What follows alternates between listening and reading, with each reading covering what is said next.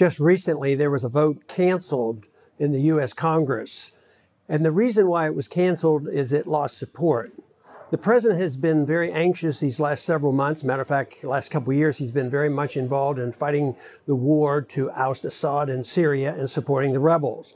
It's become known that the rebels are made up of al-Qaeda and a lot of radicals, and yet we've been on the side of the al-Qaeda. Well, the president said that he wanted to do more to help remove Assad by bombing that country and helping al-Qaeda. But the people woke up, heard this message, and rejected this idea. The president claimed he had the authority to do it without congressional approval, but decided because he was getting a lot of negative press over this, that he would take it to the Congress and get a vote.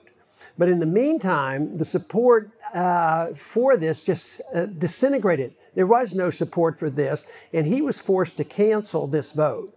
But this is significant in the fact that American people, if they speak out and let the government know and let the president know, they will have to change policy. And now, especially in the last 10 years, matter of fact, even since World War II, we've never declared war. The presidents just do whatever they want. And this is the first time in recent history where the American people spoke up and actually stopped a bombing from happening.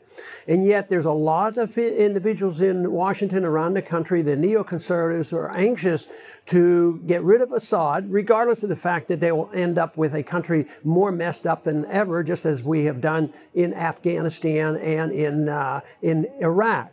But going into Syria right now, their plan was to march then on to Iran and change the government in Iran. But it's very, very exciting to realize that this vote was canceled. This is one of the most important non-votes in foreign policy that we've had in a long, long time. And it's a result of the public opinion going against the president and reining in the president, because the president does not have authority to do this. Matter of fact, in the last several years, the presidents have assumed that they can get authority elsewhere. They don't need congressional authority. They can get it from the United Nations or from NATO, which is absolutely wrong, and one of the reasons why we get involved in these wars. So I was very pleased that this happened. I just hope the momentum continues. But right now, the neoconservatives are on the defensive. They have been set back a bit. They are trying to rally and get the warmongering spirit alive again.